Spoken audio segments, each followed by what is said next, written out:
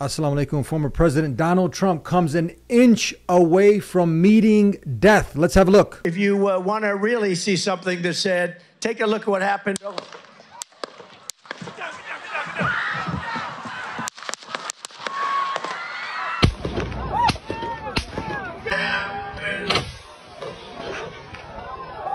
what happened. If you want to really see something that's said, take a look at what happened. Get down! Get down!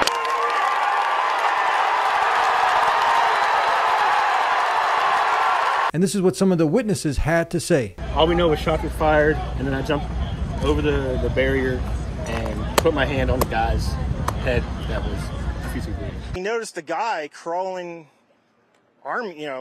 bear crawling up the roof of the building beside us, 50 feet away from us. So we're standing there, and, we're pointing at the guy crawling up the roof. And he had a gun, right? He had a rifle. A rifle. We could clearly see him with a rifle. I was looking around myself and seen a guy on top of one of the buildings go in between one building to the next, and went and told the officer that he was up there. And when I went back to my spot, I heard that people could still see the person from where they were standing. They're like, "Hey, man, there's a guy on the roof with a rifle." And the police were like, "Huh, what?" Like they didn't know what was going on. Went back to tell the officer that if he came over there, he could see them. And when I turned my back is when the shots started. We're like, "Hey, right here on the roof, we can see him from right here. We see him. He's crawling."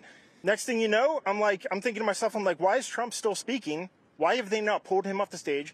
I'm standing there pointing at him for, 2-3 minutes. Secret Service is looking at us from the top of the barn. I'm pointing at that roof, just standing there like this. And next thing you know, 5 shots ring out. Now, former President Donald Trump has been released from the hospital after the assassination attempt at the Pennsylvania rally. Trump was rushed off stage by the Secret Service on Saturday after shots were fired that grazed Trump's ear that literally had him an inch or less away from death. The shooter has been identified as Thomas Matthew Crooks, a 20-year-old from Pennsylvania. He was killed by law enforcement. One attendee was killed and 2 others are in critical condition. Trump made a couple statements afterward. This is the second one that he made, where he said, "Thank you to everyone for your thoughts and prayers yesterday. It was God alone who prevented the unthinkable from happening. We will not fear, but instead remain resilient in our faith and defiant in the face of wickedness. Our love goes out to the other victims and their families. We pray for the recovery of those who were wounded and hold in our hearts the memory of the citizen who was so horribly killed. In this moment, it is more important than ever that we stand united and show our true character as Americans, remaining strong and determined, and not allowing evil to win. I truly love our country and love you all, and look forward to speaking to our great nation this week from Wisconsin." Now, these are some of the reflections after this assassination attempt on Trump that I had, and I'd like to share with you. Trump said it was God alone who prevented the unthinkable from happening. This is profound. Not Jesus, not Muhammad, not anyone other. No other God but the one God, the Creator. No one could save him but Allah. It took me to the Quran in Surah Al-Imran, chapter 3 of the Quran, in ayah 144, where God Almighty, the Creator, says, "And it is not possible for one to die except by the permission of Allah at a decreed time. And whoever desires the reward of this world, I will give it to him. And whoever desires the reward of the hereafter, I will give it to him, and I will reward the grateful." In this situation, we can see this ayah from the Quran coming to life, where he was literally an inch away from possible death, but he left with a scratch and someone else had died. I really think this is a great time, a really great sign for people to think, to ponder about the topic of death, which many people shy away from them, or they make jokes about and they quickly move on. They don't like discussing the topic, but we don't shy away from it. The obvious aim was to assassinate Trump, but someone else died. He was spared, literally, Trump was spared an inch away from death or less. The question is, how far are we away from death? And what have we done to prepare for death? Another important reflection I had and I wanted to share with you that I really hope takes you down the road of seeking to really know your true purpose in life and what really happens at the moment of death and after. And the reason I want to share this with you also is it's truly fascinating and eye-opening. For many, it'll be a faith, iman boost. And others, I'm hoping it'll inspire them to look sincerely into this man's life that I'm going to be talking about. And for the dead hearts, I pray that God Almighty Allah opens your hearts before death reaches you. Then it's too late. You've chosen for yourself the hellfire. When right now it is time, it's not too late. You can change your directions towards the love and mercy of your Creator Allah and His Jannah, paradise. All right, now, so what was the other reflection I had?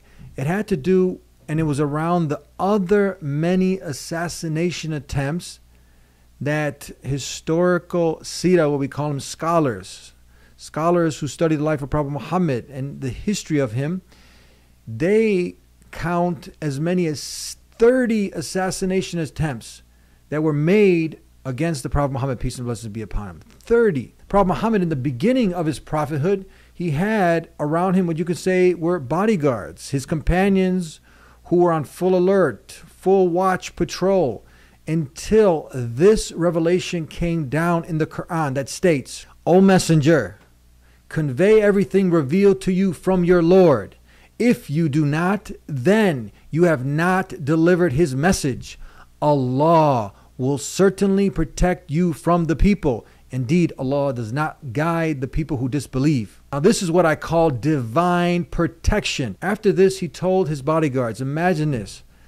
He gets this revelation from Allah, the Creator. And after this, he told those bodyguards, his secret service of the time, to go. God will protect me. Imagine that. Just imagine Trump telling his secret service, go home. God is protecting me now. You think he's crazy. And he would be. He needs the protection. It's obvious. But this is something different, totally different. This predicts Prophet Muhammad, because this is coming from the Creator, from God Almighty, telling him He's going to protect them. So this predicts that Prophet Muhammad, peace and blessings be upon him, will not be killed by the people, by those enemies of his, and he wasn't. Point to note, think about this. If Prophet Muhammad was a liar, he would have kept his bodyguards, his security. It was a fact. People were trying to kill him, yet he sends his bodyguards, his secret service of that time away. He sends them away. This is unbelievable. That's why you should look into his life. This is not an ordinary man. This is indeed a messenger from the Creator Allah to you, to all of mankind, sent as a mercy to the world. And just to note how serious the situation was, his three predecessors after him, Umar radiallahu anh, Ali, Uthman, were all assassinated. For what? For bringing the message of pure monotheism, of absolute monotheism. So after him, they were all assassinated because they were continuing bringing the message of truth to the world. Now, they tried to assassinate Trump with a bullet. At that time, they didn't have bullets, but they did have boulders, which they tried to drop on the Prophet Muhammad ﷺ's head, which would have killed him. They tried to poison him, but he didn't die. One of his companions who actually ate the food, he got poisoned, he died. We have so many, I'm telling you, so many of these examples. That is why you should look into his life, not from the paid truth distorters and liars, the ignorant fools. Here's one famous example when all the pagan tribes came together and plotted to assassinate him, Prophet Muhammad, peace and blessings be upon him. They each picked a member from their own tribe, so not only one tribe could be blamed, to go with spears and kill him while he was sleeping in his bed. Again, divine intervention happens. The angel Gabriel came and informed him of this plot, so he left his cousin Ali in his place. For what? To go ahead and unravel their plot and to distribute back to the same people trying to kill him their personal expensive belongings, money and whatever else they would leave with him, because they did not have banks at that time. They knew him as the most trusted person amongst them. Unbelievable. That's why he had been nicknamed Al-Amin, the trustworthy. That was his nickname, literally, the trustworthy. I can go on and on, but these are just a few of my reflections after the Trump assassination attempt. One more thing you might be asking: why were they trying to assassinate Prophet Muhammad? Peace and blessings be upon him. If you want to make a comparison to today, he was literally going against the establishment at that time. He was going against the corruption, all of the evils of society. Today it could be equated to the porn industry, the gambling industry, alcohol industry, the corrupt politician, the usury bankers, everything that corrupts society, he was up against. And the main call, the most important call, the message he had that all this was built on was from God Almighty, was nothing new. It started with the first man, Adam, continued with Noah, Abraham, Moses, Jesus. It was the calling humanity to the pure, absolute monotheism of worshiping the Creator alone and not his creation. Whatever came into the existence, died, walked the earth, left the earth, had a birth date, cannot be God. So that is creation. And he was calling, just like all these prophets and messengers, like Moses, Abraham, Jesus, he was calling people to worship the one who created creation, the Creator, submitting your will to God, being morally upright. And that's what Islam is, to submit your will to the will of God. Like in the Lord's Prayer, thy will be done. قل هو الله أحد الله الصمد لم يلد ولم يولد ولم يكن له كفؤا أحد. This is Islam. Now ask God Almighty. This is my advice to you, my sincere, earnest advice to you. Ask God Almighty, the God Jesus fell on his face and prayed to in the Gospel of Matthew 26:39. He fell on his face and prayed to himself.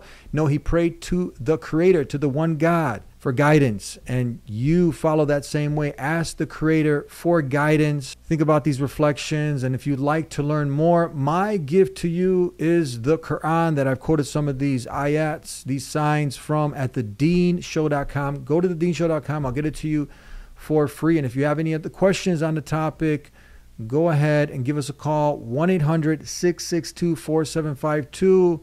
And for the trolls, instead of just trolling, give us a call. Come on, man. Give us a call. Call the number. Ask your questions. Let's have a civil, rational, intelligent conversation.